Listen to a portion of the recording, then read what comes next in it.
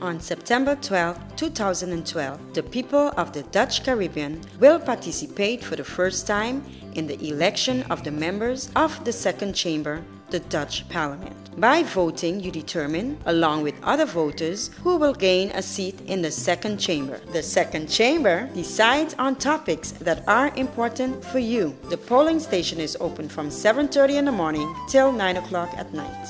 The polling station is at the public library. The second chamber, important for you too. You'll be voting too, right?